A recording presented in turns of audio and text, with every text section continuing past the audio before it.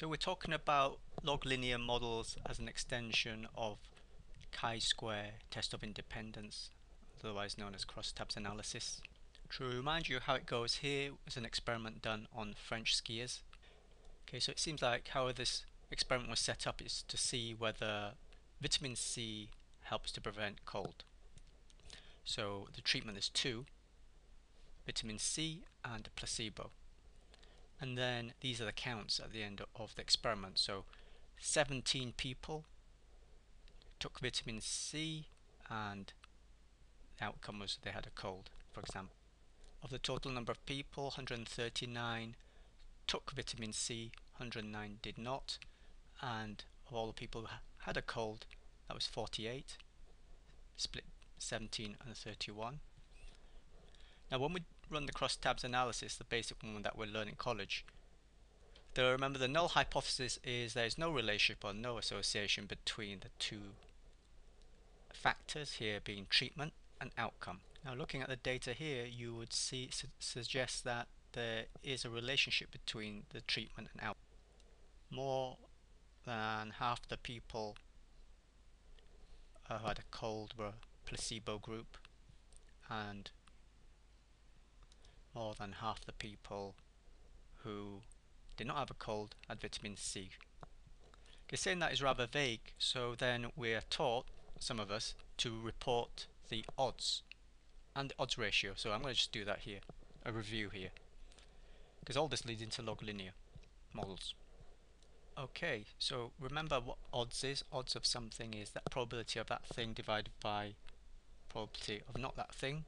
So if we're interested here, the odds of a cold, given it's got vitamin C, that would be 7, we can do it in numbers, 17 divided by 122, because under vitamin C, 17 had a cold, 122 did not have a cold. So we simply do 17 over 122, which is about 0.139. Since this odds is less than 1, it's telling us that the chance of getting a cold is smaller than the chance of not getting a cold. We can do the same for the placebo group to calculate the odds of a cold, and that would be 31 divided by 109. Okay, now comparing these two odds, you can see that the odds of a cold given the vitamin C is around half the size of that for the placebo group, comparing 0.139 to about 0.28. What I've just talked about there is actually the odds ratio. So the odds ratio of a cold of vitamin C versus placebo is the odds of the cold given vitamin C divided by the other odds, and it comes to about 0.49, okay, about half.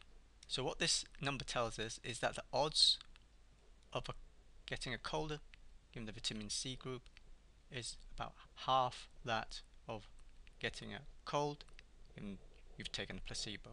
Okay, so you're saying, well, what's this got to do with log linear?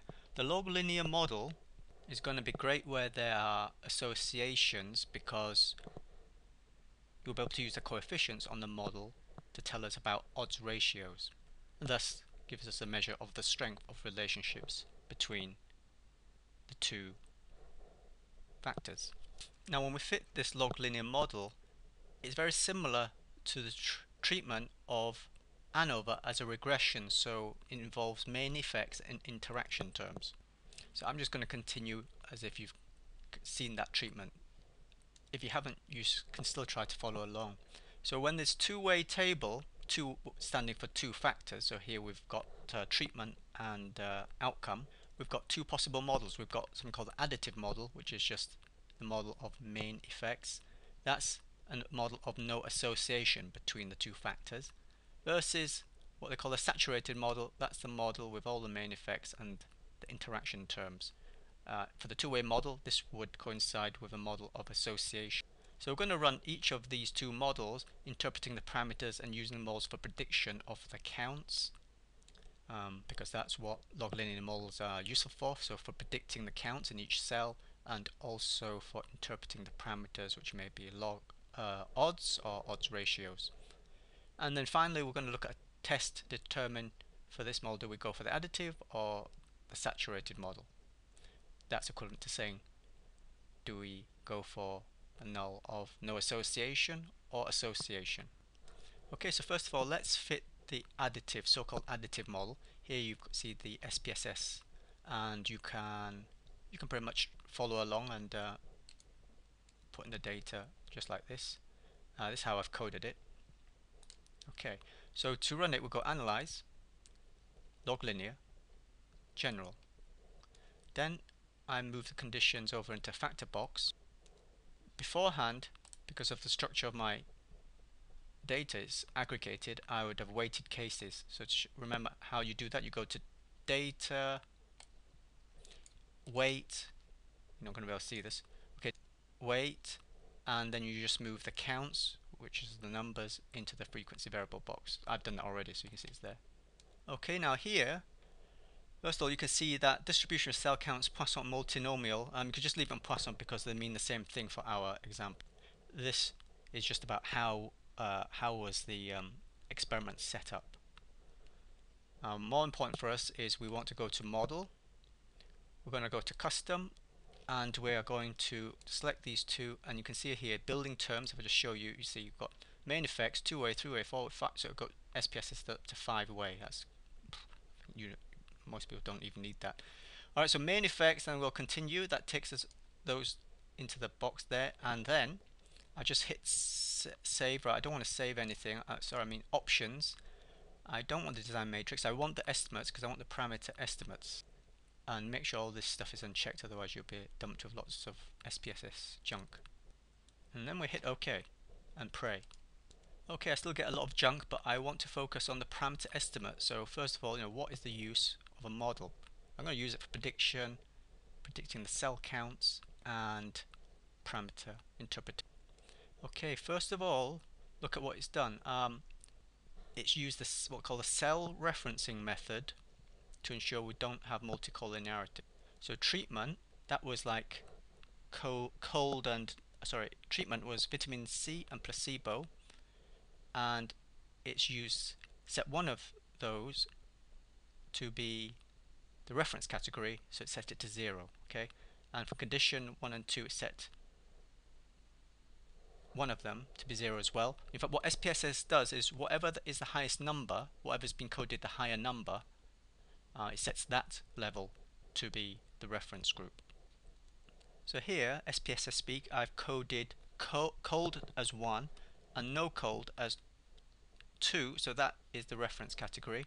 And in treatment, I've coded 1 for vitamin C and 2, so that will be my reference for treatment.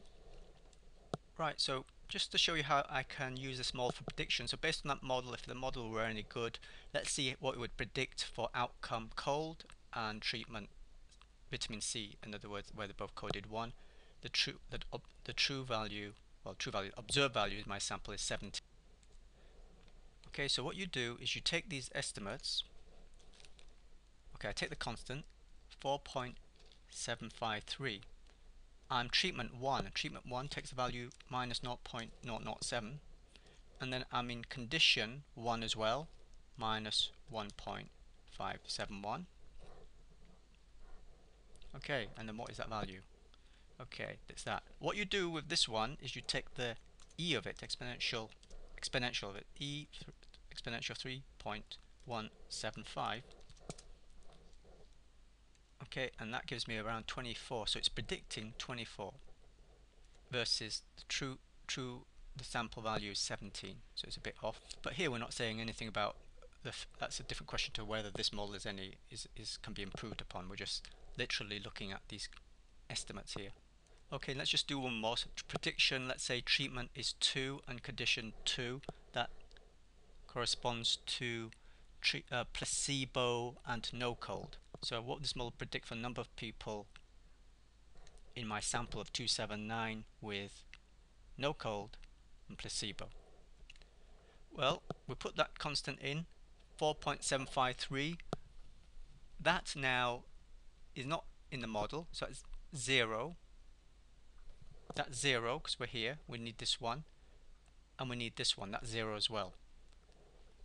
So we just take, that means the first step is already straight away 4.753, and then we just take the exponential of it, exponent of it, 4.753,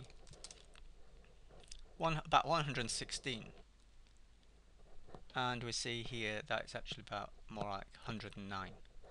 Okay, next I want to look at the main effects here, being that one and that one. Okay, minus 0.007. For the additive model, these are the log odds of that thing. So here, if we take exponent of that,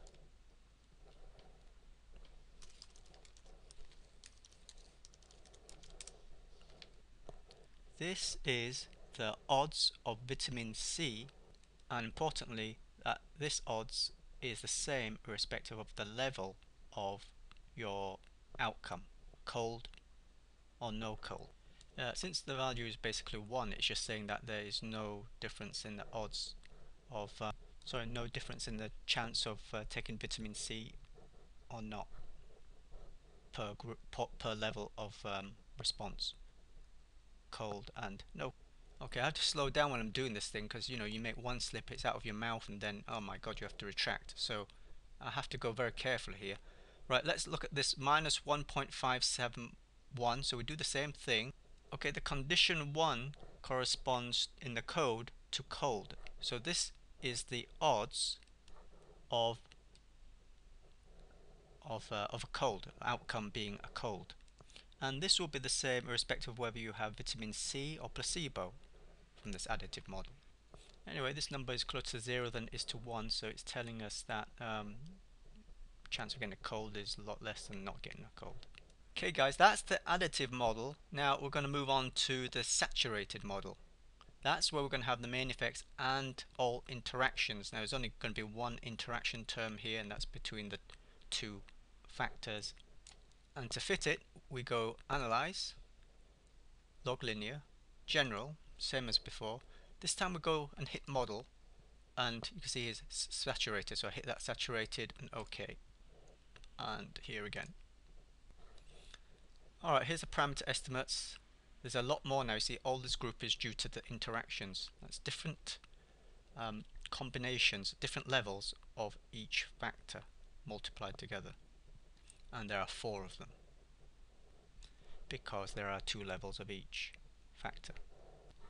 So we'll just do the same thing, prediction, and then we'll talk about the parameter estimates and interpret. So first step, what we do is we add together these estimates that correspond to the cell 1, 1. So we've got condition 1, that's what we want. We'll add that to the constant. Treatment 1, we add that on as well. Right, condition, this is the interaction. Condition times interaction with treatment, both at level 1. Okay, that's that. So we'll add that on. Okay, so we've got them all. Exponent of that.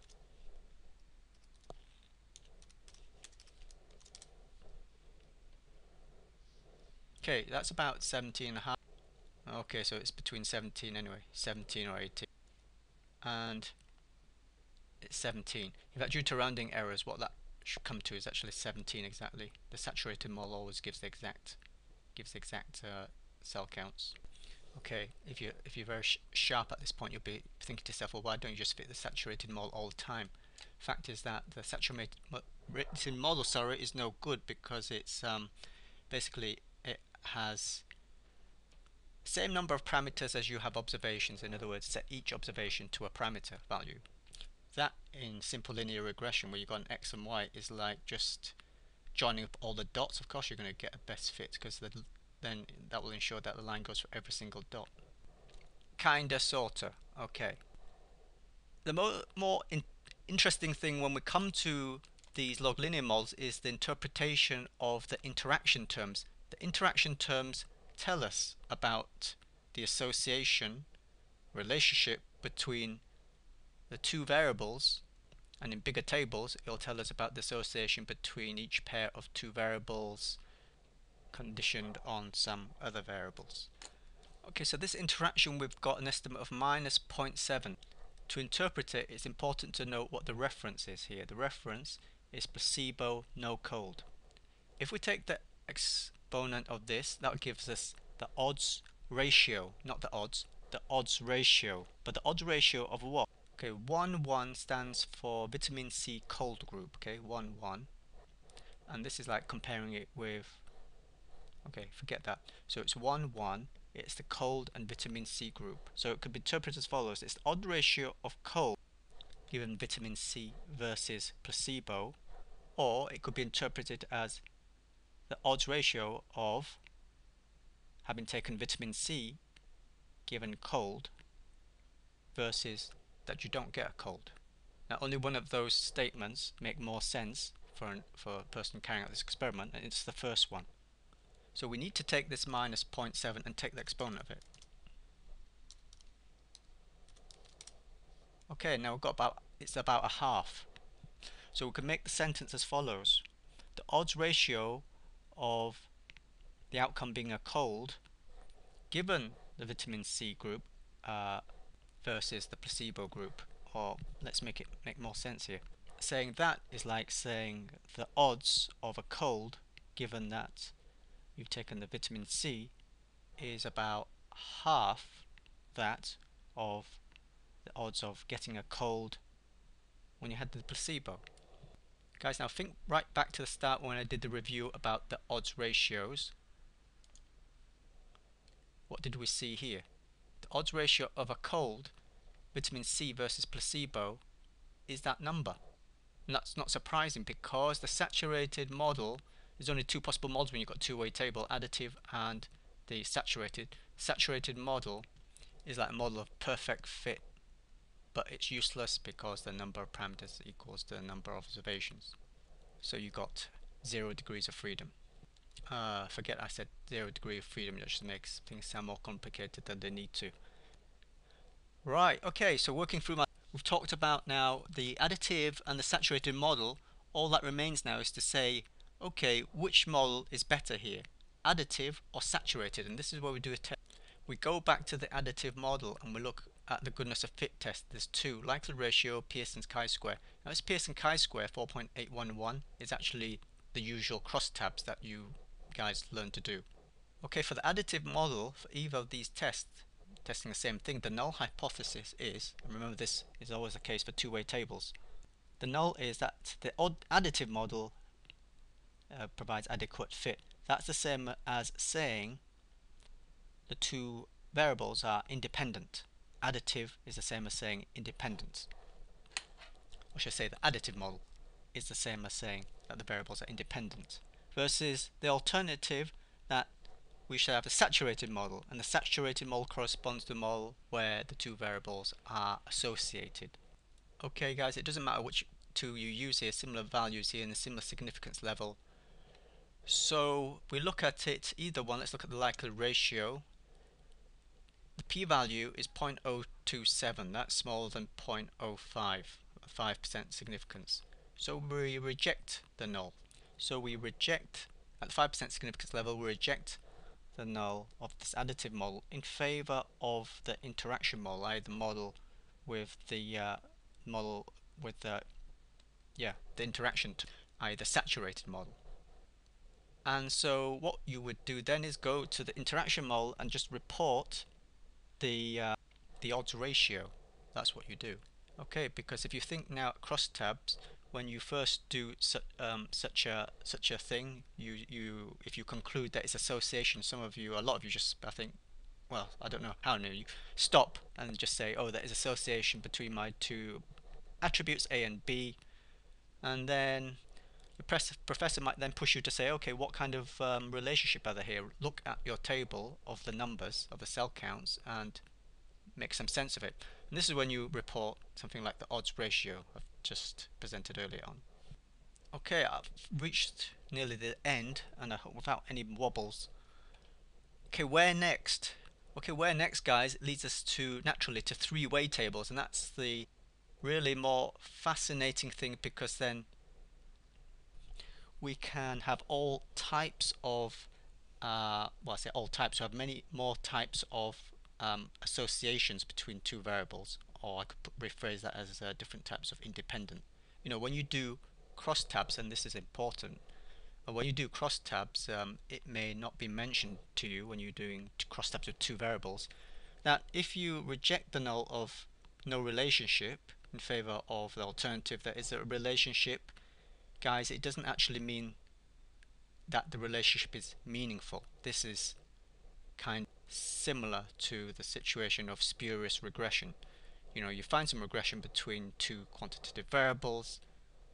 Many correlations mean nothing, and it'll be the same with when you're doing a crosstabs. Many such associations that you find will be meaningless, what they call spurious, because they can be explained away by some other factor, or there could be something else going on there. And that's what this Loglinear model can help us unravel. It can help us help tell us about the type of associations there are. It would be like what they call mutual independence. In this model, it's the same as the additive model. It could be that we find conditional kind of independence. That's like same as when you do a 3-variable crosstabs and then you find that the relationship disappears when first when you did 2 variables there appeared to be a relationship. That's consistent with like a spurious regression when you're dealing with quantitative variable. Or you could have like joint independence, or you could have homogeneous association. So all those things we could talk more about if I ever do this video on 3-way tables.